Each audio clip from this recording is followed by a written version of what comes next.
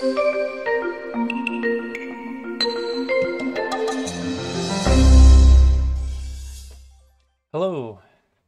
and welcome to another video from Ellensburg Amplifier Repair and Service.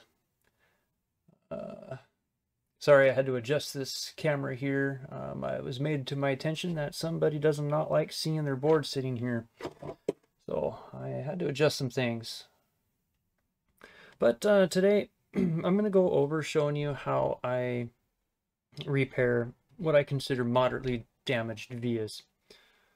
And as you can see on the board here, we do have some power supply transistor vias that are gone. The via is gone and it has burned up the PCB.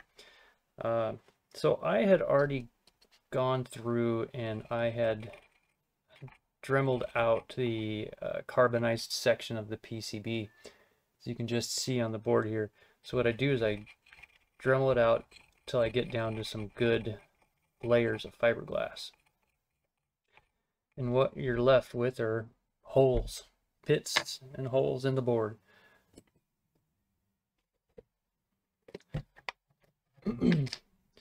So once I clean up the carbonized section of the board, what I do is I just make sure that my area is clean of any residual stuff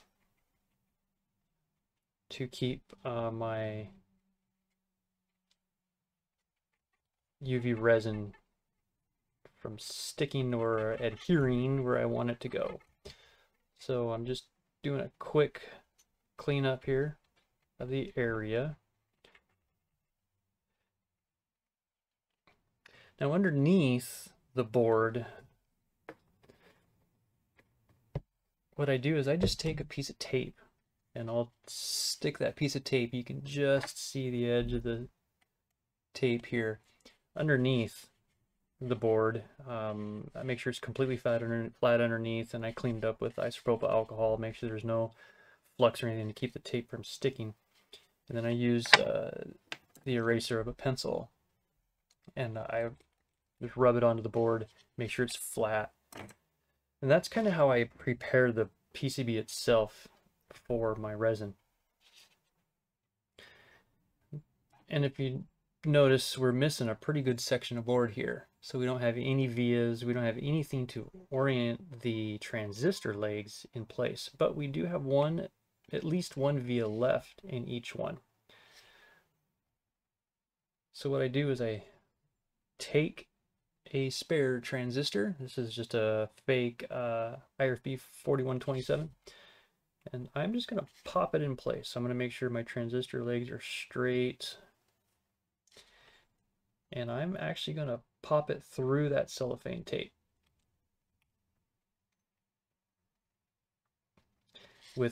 without making a lot of movement. You don't want to wiggle it too much, you'll tear that cellophane tape, and that tape is going to act as like a seal around the leg of that transistor. And the same thing for the other one. Just until the legs poke through. That's why the board is elevated, so I can stick my finger underneath and feel the leg of that transistor. That's the easy part, is dremeling it and preparing it for the resin. What I use is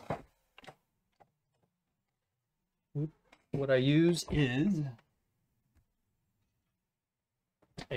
little micro grinder with a really fine point Dremel tip, and I just Dremel out the bad section, kind of like doing dental work.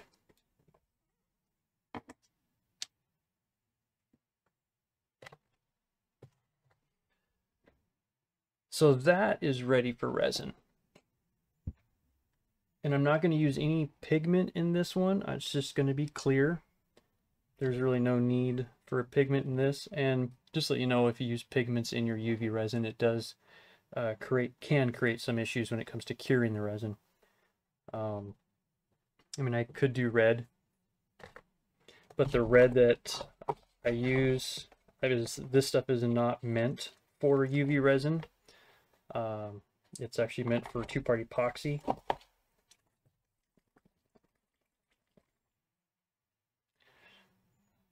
That's my Orion red is what I call it. I'll just put a little, there we go, just a slight little drop.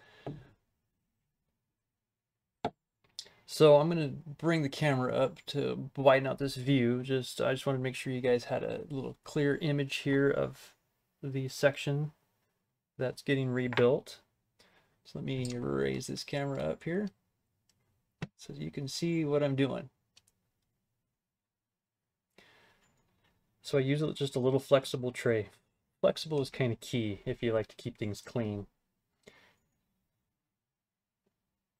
And then I've already measured out some ground fiberglass. And I'm just going to lay out some ground fiberglass here. Right where I put that little small dot of red dye there. Now my lights above me do emit some UV, so I have to kind of be a little quick with this. I use the hard high temp UV resin.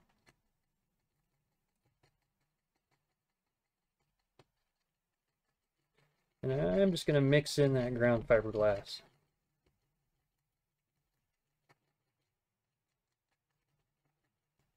You can see that the resin's got just a slight little pink hue to it.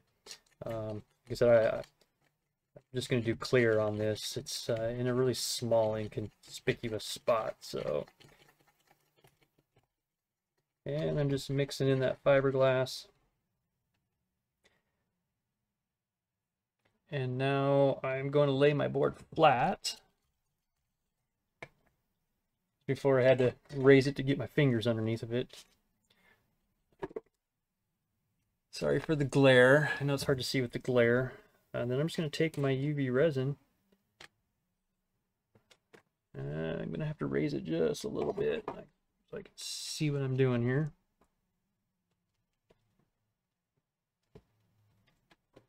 Once I find a tool that'll raise it high enough here for me. There we go. So then I just take my UV resin and I'm just going to fill the hole that I made.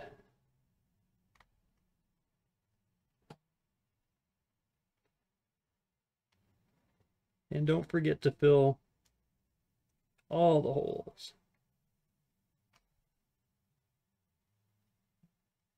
And don't worry about getting it on the leg of the transistor. My light's already setting it up. Because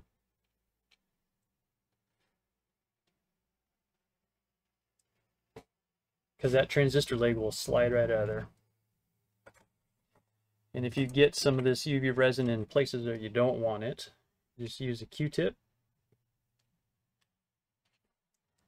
to clean up the excess. And you want to kind of make it flat. You want to make sure that the resin that you laid out is level for when you do the trace repair. Now I'm just going to make sure and double check that everything is level and where I want it to be.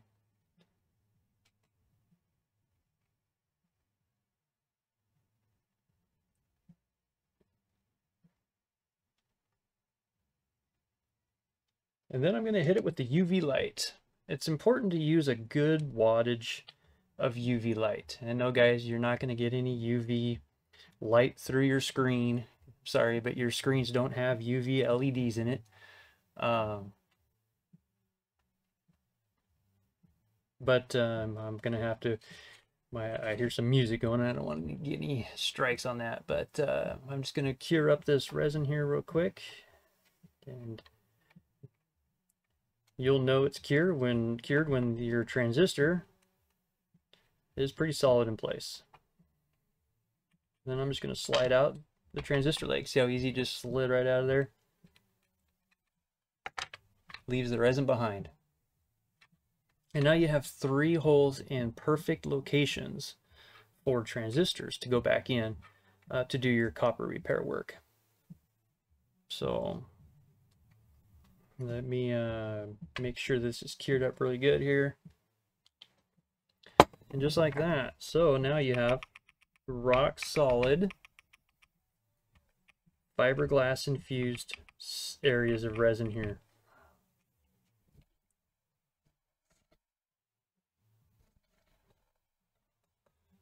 I have, it sounds like someone is playing some music, so I just got to be real careful here.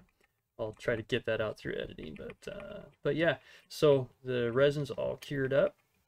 It's level, it's flat. I can put a new zener down. I can lay down a new gate resistor here, and probably can get some new copper down to repair those areas.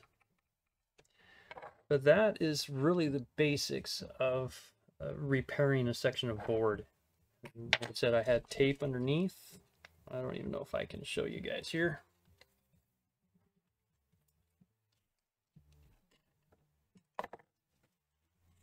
So there's that tape I was talking about, cellophane tape.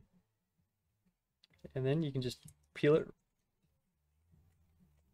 right back off the board. And now your resin that you laid out is perfectly flat and level with the board itself. So that is repairing vias on a board, or even traces. It's really repairing pretty much anything when it comes to PCBs. You can see what I did here. Flat, level, ready to go. Ready to put this back together. So I do thank you guys for watching. If you have any comments, please leave them down below, and I will get to you guys as soon as I can. It's pretty busy this time of year, but I do manage to get around to everyone that asks questions. So thanks for watching, guys. Stay safe. Keep your fingers out of the rails. This stuff can get a little spicy and give you a bad day. So we'll catch you in the next one. Thanks for watching.